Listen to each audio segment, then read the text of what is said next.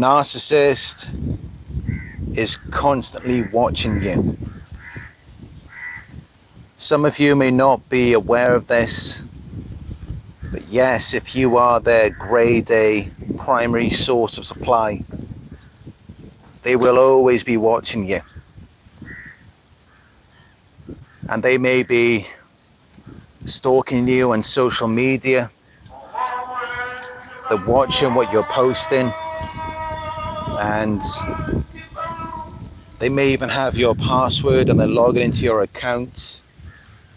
They're reading your messages. They may be deleting some of them without your knowledge. And they may even be following you around in person. They may be following you to your house or your work. And you may not even be aware of it. Which is why I wanted to bring this message to you today. Because yes, as Shelley has said down in the live chat, it is very creepy. It's like they're always over your shoulder. They're always there. And you just can't get away from them. And if you are with this type of possessive and controlling narcissist, you will probably already know by now, because it can feel very suffocating.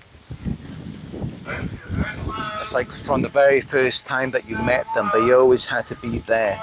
They always had to be watching you. And they do that narcissistic stare as well when they look into your eyes, but they're not thinking about how they can make things better or how they can make you happy. They're trying to learn you. They're studying you. And it's very predatory because they're studying you for your weaknesses and vulnerabilities, for things they can use against you. And sometimes they may study you for things that you like or are interested in. But again, that's just so they can use it against you. It's something that they will weaponize at a late date. So yeah, these types of narcissists, they are very possessive and controlling. They are very obsessive. It's like they always have to know where you are, what you're doing, and who you're with.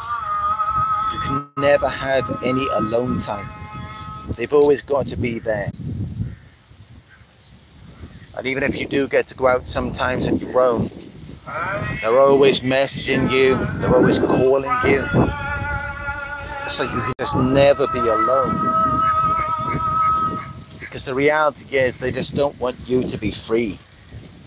They don't want you to have any time of your own where you can just even think for yourself.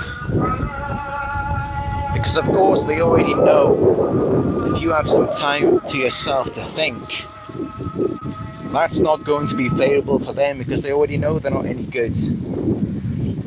You're only going to be thinking badly of them. You're not going to be thinking, oh, they care so much about me, I'm so glad they're around all the time. You're not going to be thinking like that. No, instead, you're going to be thinking this person is crazy. They're so possessive, they just can't leave me alone. It's very suffocating. And I'm so happy that I finally got some time to myself. That's what you're going to be thinking, and they know that. Which is why they don't ever want you to have any alone time for you to self-reflect. Because it's not favorable for them. And these types of narcissists, they're probably going through your internet history. They're probably already aware that you are watching my videos, and they may even see me as a threat to them, to your relationship, or whatever it is. They may feel a lot of jealousy towards any people that you're around, as though they may be taking you away from them. Because anyone is automatically going to be seen as a potential threat to whatever you have with them. Because in the back of their minds, they already know that what you have is not anything good. And that is why. They already know that if you spend time with your friends or whoever it is, if you're talking about the relationship that you have, you're not going to be talking about anything positive. Of course, they're already aware of that. So that's why they're so controlling, because they fear being exposed and they fear being rejected. So they're just trying to control your entire reality and your perception of them. And not only that, but they keep a code of silence to control other people's perception of them and your relationship as well. Because they don't really want to do the work and deal with the issues that you're having. They don't care about that. They're just trying to secure you and lock you in for their own needs. And typically that's just supply. It's a source of security and stability. It may even be that they are just lonely. When a relationship, of course, it shouldn't be like that. It should be you're cooperating together, you're working together. It should be a collaboration towards a mutual goal or objective, towards a common purpose. But of course, as we know with narcissists, it is never like that. It's always all about them and what they want. And you just have to follow their lead. You have to listen to them. Even though at the end of the day, it's not even serving you. It's not doing you any good. And when you start to figure that out, that's when they create this false narrative about you. They start talking about you to people behind your back and trying to get everyone to see you the same way, as though you're a problem. They start a smear campaign. And really what that is doing is they're just trying to isolate you so that they become your only source of influence. And even if you go around to other people, they're feeding that same narrative back to you, so you can't get away from it. And what they're really trying to do is they're trying to brainwash you. They're trying to get you to adopt radically different beliefs about yourself and the people in the world and the world around you. And deep down, they know that it is all a lie. Everything that they're saying about you, everything that they're doing, the way that they're treating you, they know that it's all wrong. Of course, they know that. That's why they are so controlling. Because here's the thing. If you know that you are good for someone and that you mean them well, you don't have to hold on to them like that where you're always watching them. Because they're doing that out of fear. Instead, you would let them be free to have their own thoughts and opinions about things and to do what they want to do. I mean, of course, there has to be some limits. I mean, if I'm in a relationship, I wouldn't really want the girl that I'm with to have any male friends. I wouldn't want to be drinking alcohol and going to clubs. I mean, we all have our own set of standards to what we expect in a relationship. And yours may be the same as mine, or they may be different, and that's okay. You know, what we're talking about is very extreme monitoring and observation of your life. And there is no justification for that. That is abuse. And if you're dealing with that, you should not tolerate it. You should get out as soon as you can, because it will get worse. And you should change your phone number. You should delete or change your social media accounts. In some cases, you may even need to change your devices because they may be tracking them. They may even have a tracking device on your car. I've heard all sorts of things. I've heard clients that their abuser is monitoring them through their phone and computer cameras and microphones. They've even installed cameras in their home. They're even watching them on the toilet, believe it or not. And this is a real thing. It's actually becoming more and more common these days with technology, because these devices are becoming cheaper now, so anyone can afford them. And yes, this is a reality. I've even seen reports about it on the news, on television. So of course you do need to be aware of these things, because it is a very severe form of psychological abuse, and it will harm you. And not only will it harm you, but it will influence everyone that you come around. So you do need to protect yourself and other people by first becoming aware of it, and then doing what you can to change it. And I know it's not easy, but it all starts with the awareness of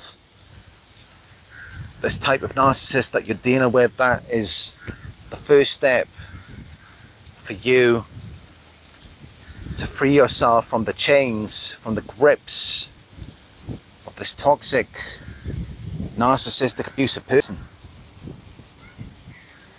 And that's what I want you all to do, because that is no way to live. You need to have some freedom. You need to have your free time.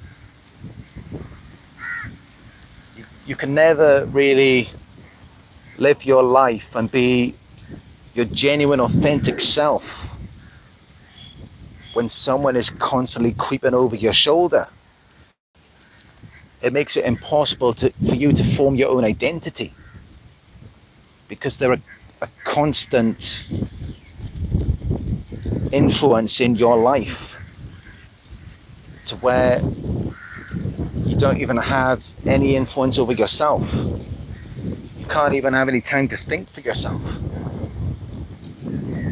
And of course, narcissists, it doesn't matter how much power and control they have over you and your life and your choices, actions and decisions, they're not going to take any accountability for that. So if you take the wrong path, if you get led astray, if you go down the wrong roads, in their minds, that's on you. They're not going to take any responsibility for that. Doesn't matter how much power and control they had over you. In their minds, that's irrelevant. They will still see it as though you had free will and you made your own choice, which should give you even more reason and incentive for you to get away. Because they want to be the captain of the ship, but at the same time, if it goes down, they're not going to go down with it. They're going to leave you on that ship to sink on your own. And then they're going to get off and tell everyone that it was your fault. That's just what narcissists do. They're like children who want to be the parent, but they don't want any responsibility, which makes them extremely dangerous to be around. Because someone who wants to have the power and authority without any responsibility, that is a recipe for disaster. They were never meant to have any power. And you can see that by how they misuse it. The power is in the wrong hands, and you're giving your power to them. You're better off keeping that power to yourself, because I know you will use it wisely. So yeah, that's my advice. And just to give you the awareness, if the narcissist is constantly watching you, which I'm sure they are if you are their grade A source of supply. As you can see, I'm just out here by this, I think it's a river, coconut trees.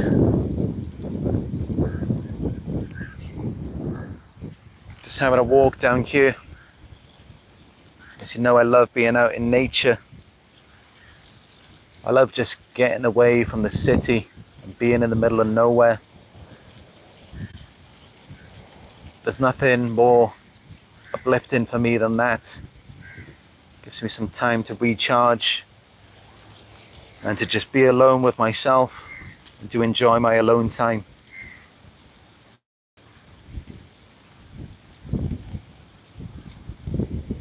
So yeah, that's it for today. I hope it was helpful, and if it was, give it a thumbs up down below. It helps to support our channel. And let me know your thoughts down in the comment section. Let me know if the narcissist is watching you, what they're doing. Did they put a tracking device on your car? Or did you find any hidden cameras in your home?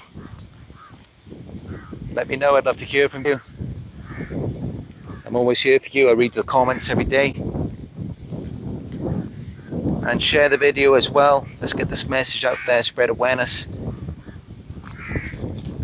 And if you'd like to talk to me on this topic or anything else, you can book a session with me on my website, which is narcsurvivor.co.uk.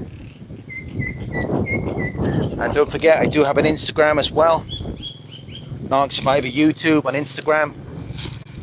Got new pictures and videos of my travels on there, which I post every day. And you can also send me a message on there as well, and I will reply. I'll get back to you as soon as I can. Alright, that's it for today, but I hope you enjoyed, and I look forward to speaking with you again soon.